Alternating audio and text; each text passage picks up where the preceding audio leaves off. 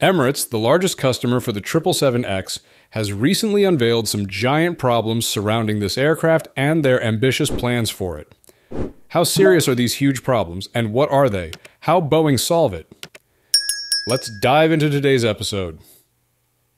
Emirates Chairman Tim Clark predicts that the Boeing 777X will not enter commercial service before 2026, further extending the delay of the wide-body aircraft that is set to become a mainstay in the Dubai Airlines' future long-haul fleet. This aircraft will play a pivotal role in Emirates' wide-body fleet. In a long time, 777 and A380 have been two mainstays of Emirates, but the prolonged delays of the 777X, combined with Airbus halting production of the A380, have presented significant challenges. As a result, Emirates has had to refurbish many of its existing aircraft to extend their service life. Additionally, Emirates is one of the largest customers of the American aircraft manufacturer, with around 153 Boeing 777 aircraft, including variants like the 200LR, 300, and 300ER. Emirates is known for operating the largest fleet of Boeing 777 in the world. In an interview on the sidelines of the Farnborough International Air Show in the UK on Monday, Tim Clark stated that Boeing will face stricter management oversight for their new wide-body aircraft, ensuring that standards are precisely met. This means the control over the new aircraft will be tighter. The 777X is the largest twin-engine aircraft in the industry, with a capacity of around 400 seats. However, its entry into service has been delayed by 5 years due to numerous issues, including problems with the GE9X engines and certification issues with the Federal Aviation Administration and other regulatory agencies. Boeing began certification test flights for the 777-9 this month in coordination with U.S. aviation regulators. The FAA approved the start of certification flights, with the first flight taking place on July 12th from Payne Field in Seattle. Due to delivery delays, Emirates had to redesign the cabin because the original design had become outdated, increasing costs. Additionally, with over 200 777X on order, the CEO of Emirates expressed dissatisfaction at the prospect of the airline's orders being pushed back in favor of those placed by other airlines afterward. Emirates and Qatar will eventually need to replace their A380, making the 777X a logical choice for them. The real question is, when will it enter service? Will there be further delays after so many setbacks? No one can answer that question yet. If you've watched this far, thank you.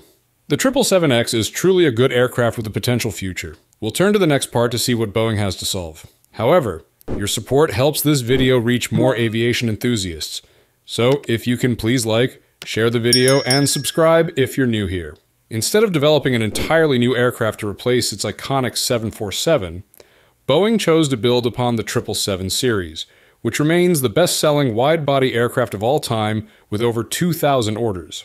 The 777X was first announced in 2013, and flight tests with the FAA commenced earlier this month to secure official certification for commercial service. Over the years, Airbus has successfully introduced the A350 into service, which is the closest direct competitor in the long-haul segment. However, as demand rises and supply chain shortages persist, both manufacturers are compelled to innovate to stay competitive as airlines seek to renew their fleets. It seems that Emirates hopes Boeing can resolve these issues sooner than anyone else. Regarding this issue, the CEO believes that Boeing must address the following urgent matters.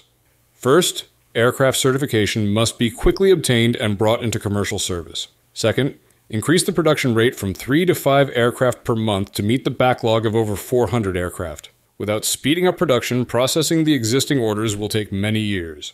This new aircraft, first announced in 2013, began flight tests with the FAA earlier this month to obtain official certification for commercial service. It is the largest commercial aircraft still in production, featuring wings that are extended by 22 feet, increasing the surface area to improve aircraft performance by 5% compared to rival aircraft and slightly more than today's 777. Moreover, its wings can fold, making it a distinctive and easily recognizable aircraft. The 777X has 3 variants, similar to the Dreamliner. The largest version, the Dash 9, has 35 more seats than the 300ER version with a similar range. Additionally, there is the Dash 8 variant and the smaller 777F Freighter version, which has a range that is 1,500 nautical miles greater. Another performance improvement comes from the newly designed engine. The 777X will use General Electric's GE9X engines, which are the largest and most powerful commercial jet engines ever built, with a record thrust of 134,300 pounds. These engines also offer approximately 5% better fuel efficiency compared to competitors, with fewer fan blades and lower noise emissions. Additionally, the new engine technology results in lower nitrogen oxide emissions and less noise, both in the cabin for passengers and at the airport. Modifications to the aircraft's fuselage also offer opportunities to enhance the passenger experience, notably by improving connectivity to the outside world. The windows have been significantly enlarged compared to the current 777 and are 30% larger than those on the competing A350. The overall architecture is designed to provide more space for passengers' luggage, and several technologies from the 787 have been incorporated into the new model, including an advanced filtration system and a cabin altitude reduced to 6,000 feet during stable cruising. Its competitor is the A350. However, as demand rises and supply chain shortages persist, both manufacturers are forced to innovate to remain competitive while airlines seek to renew their fleets. As of now, Boeing's new flagship aircraft has received a total of 481 orders. At the Dubai Air Show on November 20th, 23, Emirates placed an additional order for 55 Boeing 777-9 and 35 777-8, bringing the airline's total order for the 777X to 205. On the first day of the Farnborough Air Show, Boeing secured several aircraft sales contracts at the year's largest aviation event led by a deal with Korean Airlines. With the addition of Boeing-9 and 787-10, Korean Air plans to have a total of 203 new generation aircraft in its fleet by 2034, including 33 A350, 50 A321neo, and 20 Boeing 787-9. On Monday, the U.S. aircraft manufacturer had a total of 78 aircraft orders, including 56 firm orders and 22 options, with customers such as Japan Airlines, Luxembourg's Luxair, and Florida-based cargo carrier National Airlines. Additionally, Qatar Airways, which currently has orders for over 70 of these aircraft, is expected to receive its first aircraft in the first quarter of 2026, according to CEO Badr Al-Mir in a private interview at the show on Monday. European competitor Airbus has signed a contract with a customer for 20 wide-body A330 aircraft. This is a great aircraft, and it's easy to see that other airlines will line up to place orders for it. There will be a long wait for these planes to be delivered in the future. It's a true replacement for the 747. While it may not carry as many passengers as the A380, it offers more capacity than anything Airbus has, and unlike the A380, it won't require specialized facilities. The operational cost savings will be undeniable for long-haul operators serving high-demand routes, assuming, of course, that Boeing can deliver. Looking at the facts, this is the only aircraft poised to inherit the legacy of both the 747 and the A380. Beside that good news about 777X, on July 23rd, Boeing announced that they had resumed deliveries of the 737 MAX, its best-selling aircraft, to China, after a prolonged delay due to legal issues. Earlier in May, Reuters reported that Boeing's deliveries to China had been delayed because China was conducting a routine evaluation of the batteries related to the cockpit voice recorder, CVR for short. The resumption of deliveries is a boost for the American aircraft manufacturer, which has been grappling with a quality and safety crisis. Deliveries of new Boeing aircraft to China had been halted since 2019 following 2 serious crashes involving the MAX 8 and amid rising tensions over issues ranging from technology to national security between Washington and Beijing. Boeing stated that on July 9th it delivered 2 777 to Air China. China suspended most of its Boeing aircraft orders in 2019 after the 737 MAX was grounded worldwide. Deliveries of wide-body aircraft resumed in December and narrow-body MAX jets in January. As of the end of 2023, Boeing reported holding approximately 147 737 MAX 8 in inventory, including 85 aircraft for Chinese customers. Boeing had delivered 22 aircraft to China from the beginning of 2024 through April 30th. Why do you think Emirates has given the 777X a special place in their fleet? What does the future hold for this aircraft? Share your thoughts in the comments below. In the high-stakes world of aviation, where every moment counts and credibility is everything, even the smallest misstep can unleash significant repercussions. Emirates is a major airline with the means to solve any problem easily, but the delays and delays in the delivery of the 777X have also caused them must show their attitude. So, how has Emirates responded to the delay of the aircraft that was once considered a future changemaker? What have they done to solve Boeing's series of problems that affect them? And can Boeing remove the problem, or is it just putting lipstick on a pig? Amid Boeing's ongoing delays in delivering the 777X, Sir Tim Clark expressed the airline's growing disappointment, even irritation, and emphasized the need for a serious conversation with Boeing about these delays, the solutions, and a final delivery timeline. The missed delivery dates have had significant impacts on airlines like Emirates, which rely on receiving their aircraft on schedule. Clark also highlighted that the timelines Boeing has provided are meaningless and merely serve to appease customers. Boeing has consistently missed every projected delivery date they've announced, yet they need to establish a public schedule. Furthermore, this has made future planning extremely challenging. Therefore, this airline has encountered considerable challenges in this matter and has openly expressed its frustration. That frustration likely played a key role in securing more favorable terms following an additional order for the 777X at the Dubai Air Show 2023.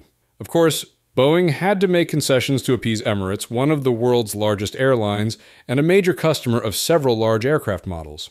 The 777X is currently the largest aircraft in production, and the airline, as a leading airline from the UAE, is a crucial customer for it.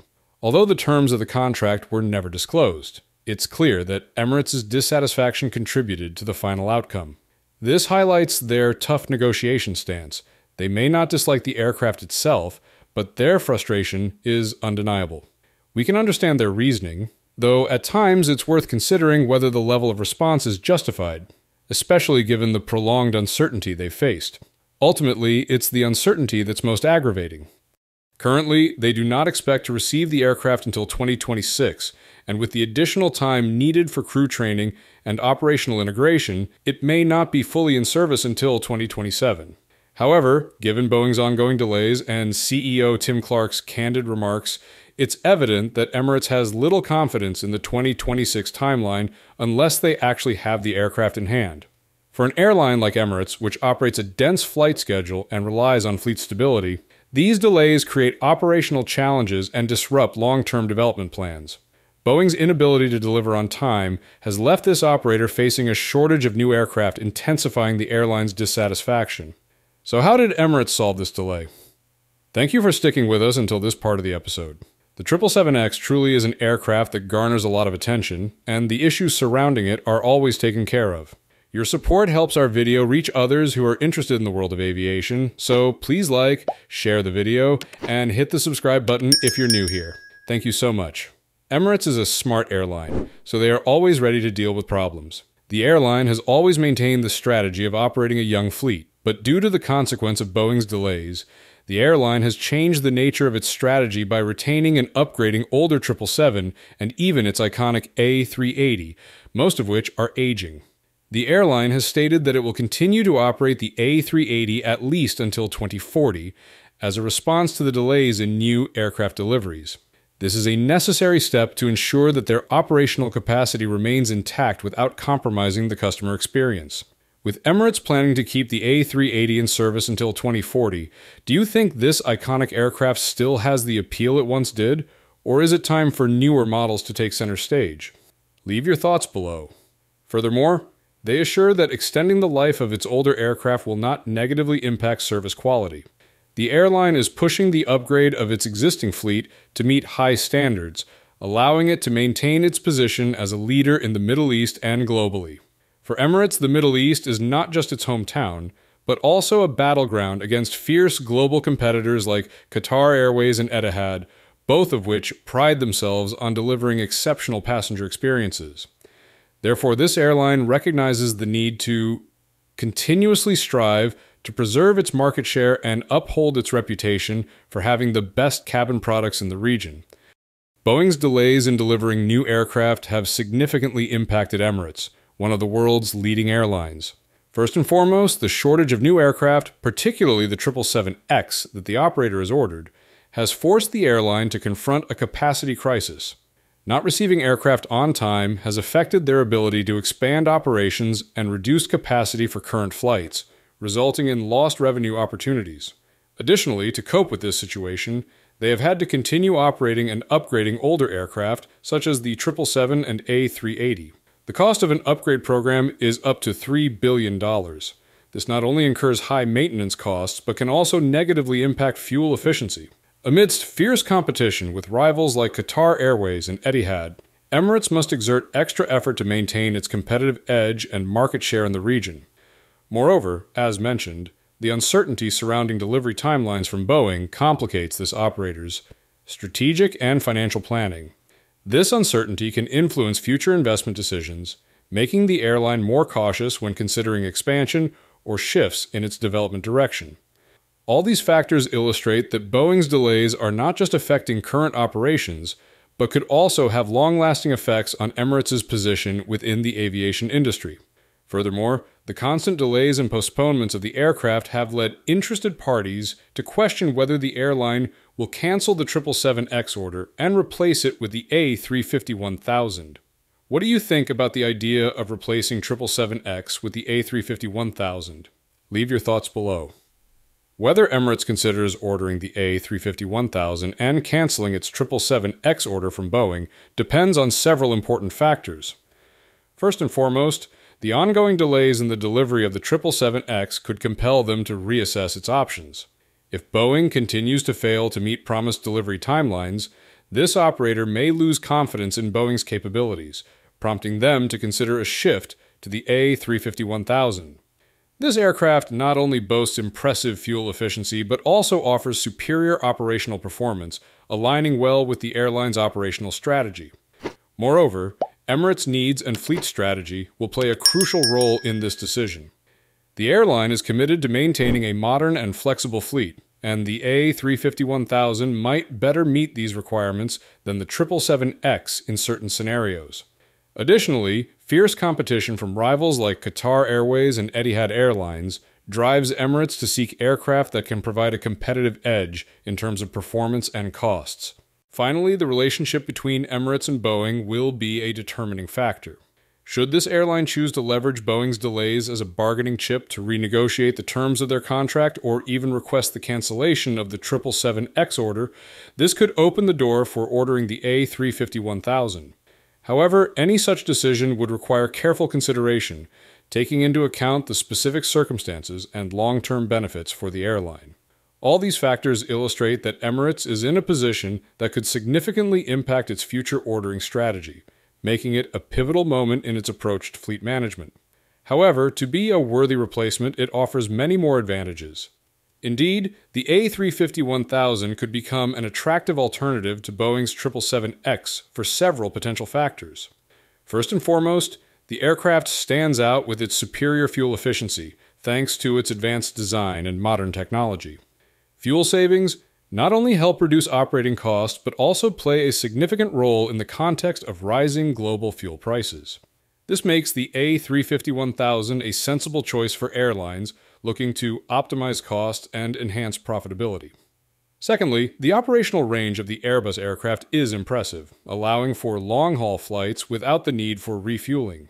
This enables airlines to expand their network of destinations without facing limitations regarding range, while also enhancing competitiveness in the global aviation market. In addition to its performance, the A350-1000 boasts a modern and spacious cabin equipped with numerous amenities. Passengers enjoy a more comfortable space, along with advanced entertainment systems which can significantly enhance the flying experience and attract more customers compared to the 777X. An improved cabin not only helps airlines elevate their service quality, but also increases customer retention. The lightweight structure of the A350-1000, made from composite materials, further enhances its performance by reducing the aircraft's weight, thus improving fuel efficiency. The use of modern materials also simplifies maintenance, minimizing both the time and costs associated with servicing. Because Emirates is a large airline with substantial funds to invest in mitigating the impacts of these delays, it's able to handle the situation effectively. But what if it were a smaller airline without the resources to make such investments?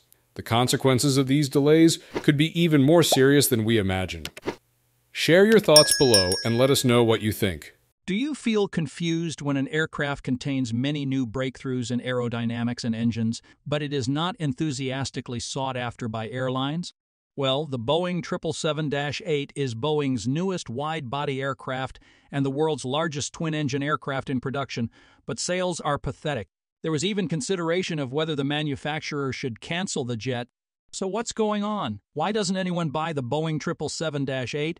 The Dash 8 is a part of the 777X family, which is the next development in the hugely successful Boeing 777 series. Though it has many new features, its new engines and wings are the most noticeable.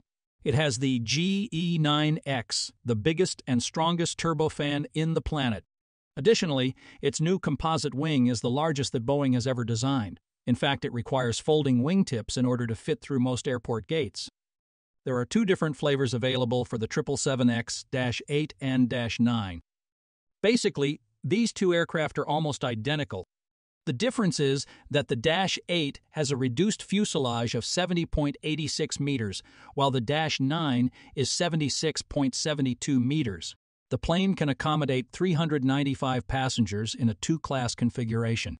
Boeing launched the Dash 8 to the market with the intention of making it ready to replace the older 777-300ER. The 300ER couldn't have been more successful as it became the second best-selling wide car of all time. That's why many eyes are waiting for Dash 8 to sell as well as its predecessor. It's safe to say that there is a market for a plane of this size to jump into, but reality shows that only 40 of them have been sold, accounting for only 10% of total 777X sales. So why is the 777-8 so difficult to sell? It can be said that one of the reasons that have a strong influence on the plane's poor performance comes from the time it was launched on the market. Judging based on the 300ER, the first of which were delivered in 2004, the average age of the global fleet is significantly younger, with the oldest members not nearly 20 years old. Furthermore, the fact that it still shows no signs of aging is proof that it is still doing very well and making money for the airline. That's right, it doesn't need to be replaced. 10 to 15 years is the right time when most airlines are ready to upgrade their fleets. As a consequence, this harmed 777X sales, but mainly on Dash 8, because Dash 9 has a higher capacity and it is more suitable to replace 747-400. In recent years, airlines such as British Airways, ANA, and Cathay Pacific have both removed the Queen of the Skies from their fleets, which is the opportunity for Dash 9 to appear. It should come as no surprise that it accounts for the majority of 777X sales. That's why Boeing will probably have to wait until the 300ER ages and is no longer able to serve, and that will be when the Dash 8 shows off its inherent capabilities. Customers will then come to Boeing with large orders. Is everything that simple? Sadly, the American manufacturer has another complex hurdle stemming from poor airframe optimization. Boeing is proud that the Dash 8 possesses new wings with a wingspan of up to 71.75 meters and is equipped with a powerful GE9X engine with a diameter of 134 inches. So the question is whether they need to be so big. Before any manufacturer begins to design a product, they have time to survey the market and absorb customer needs to be able to bring the best product. The aviation industry is no exception. In the case of the 777XC, Qatar and Emirates were the ones who influenced Boeing to significantly improve the size of the plane's wings. From the beginning, they ordered a total of nearly 200 777X units, and of course, for this reason, they have every right to ask the manufacturer to pay attention to their requirements. The two airlines are both based in the Persian Gulf, where extremely hot summers combine with low humidity and thin air. All of these atmospheric conditions create drag that makes it harder for the plane to lift compared to other areas, and in the worst cases, this could actually lead to flights being grounded. However, their requests were invisible in general, making Boeing's production process a bit difficult. During early development, it was rumored that they pushed Boeing for a larger wing and more powerful engine than needed to generate more lift. But at the same time, it would make the plane much heavier and less efficient. Fortunately, Boeing was very hesitant to implement it. They tried not to increase the size of the wing too much. In the end, however, it seems like the 777X sacrificed some efficiency for performance, and Dash 8 is again at the heart of this trade-off. Despite having a smaller fuselage, the Dash 8 still had to use the same engines and wings as the Dash 9. Boeing did not optimize these parts so that they could be sized to fit the Dash 8. As a result, they were too large for their frame, causing the aircraft to become overweight. Analysts calculate that the Dash 8 will achieve a 13% less fuel burn advantage over the 300ER session. There are also improvements, but the 737 MAX also achieves 14% savings compared to the 737NG, and in fact the two 737 versions share the same wingspan. In other words, that fuel savings is brought about by using a new engine, not by a new wing. It can be said that 13% does not make that much of a difference. Additionally, it has to compete with the Airbus A350-1000, a design that according to the manufacturer is completely clean synthetic. It is indeed difficult to compare because of course both Boeing and Airbus claim that their jets are superior. But one thing is that the A350-1000, much lighter, since the Dash 8's wings and engines are 300ER heavier, it will be 30,000 pounds heavier than the A350. And with more weight, there's no reason it should need less fuel. However, that is not the end. There is a way to make the plane lighter while also serving their two potential airlines. Aluminum lithium, or ALI for short, is a brand new material that Boeing can utilize to construct the fuselage. The primary benefit of utilizing ALI is its approximate 10% lower weight in comparison to conventional aluminum. It also resists fatigue cracking better, which can help the aircraft last longer. Boeing might have saved tens of thousands of pounds by using this material, which would have improved the aircraft's efficiency and addressed the weight issue with the Dash 8 and Dash 9. But in the end, Boeing gave up on this possibility. They had finished creating the 787 Dreamliner using new materials at that point, and everyone is aware of the outcome. It has resulted in cost overruns totaling tens of billions of dollars and years of delays. Boeing was concerned that employing ALI, which they had never used previously, would lead the 777X down the same hazardous route. Above all, they worry that the cost of components and manufacturing will go up. Thus, they ultimately employed a standard aluminum fuselage. However, given that ALI is currently demonstrating itself to be a mature and trustworthy material, Boeing ought to have taken the chance. It has been effectively implemented on other commercial aircraft, most notably the A220, and is far less expensive to construct. It has actually demonstrated so much promise that it may be utilized as a material in aircraft in the future. Therefore, it appears that by passing on this chance, Boeing not only lost a great chance to solve the Dash 8 weight issue, but also a chance to lead the way in using this new material. Despite the 777-8 facing serious problems at present, it is still too early to completely write off the jets. Dash 8 has a very long flight range. It can fly nearly 8,800 nautical miles, the highest of any Boeing commercial aircraft. Even outperforms its predecessor by a considerable amount. Airlines like Singapore and Qantas have been introducing and sustaining ultra-long-haul routes like New York to Singapore and London to Perth bit by bit in recent years. And these routes are profitable by all accounts. Should the demand for these routes increase, the Dash 8 will be positioned to take a share of those markets. Additionally, the jet is proving to be an attractive cargo aircraft. Boeing has launched a cargo version of the Dash 8, and surprisingly, it has outsold the passenger variant. Compared to the old MD-111 and 747-200, it consumes much less fuel than those old planes. In addition, we can look forward to the 777-10 version because the 777X already has oversized features. This plane will be the largest twinjet ever built, and it will likely replace the 747-8 and a 380. In conclusion, there is no denying that the 777-8 has some problems, but at the same time it certainly has the latest and greatest technology that Boeing has to offer. It can be said that the manufacturer is quite unstable due to aircraft incidents along with significant investment in aircraft that are not selling well. The case of 787-10 is also proof.